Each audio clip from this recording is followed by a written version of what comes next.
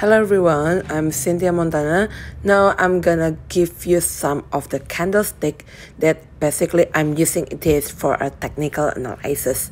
So first we're gonna start with the one candle pattern here.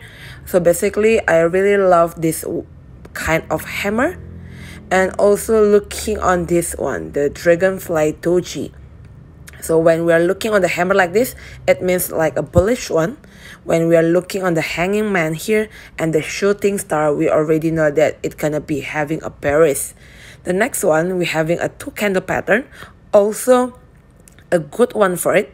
Try to close the gap here also, and I really love when we are looking here, the red bar going to the green bar, or having a big green bar than in the red bar here. So a good one for you. And the second one we're gonna see here is using a three candle pattern, and a really good in here, this one, three white soldiers. So when we're looking for a technical analysis, we're gonna use this, all of the technical such as like the candle pattern, and we're gonna give you some of the other one like a technical in the moving average or the RSI. Hello everyone, I'm Cynthia Montana.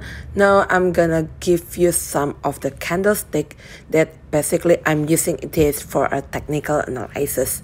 So first we're gonna start with the one candle pattern here. So basically I really love this kind of hammer, and also looking on this one, the Dragonfly Doji. So when we are looking on the hammer like this, it means like a bullish one. When we are looking on the hanging man here and the shooting star, we already know that it's gonna be having a bearish. The next one, we're having a two candle pattern, also a good one for it.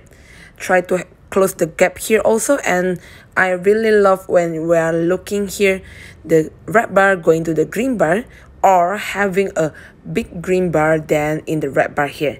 So a good one for you. And the second one we're gonna see here is using a three candle pattern, and a really good in here, this one, three white soldiers.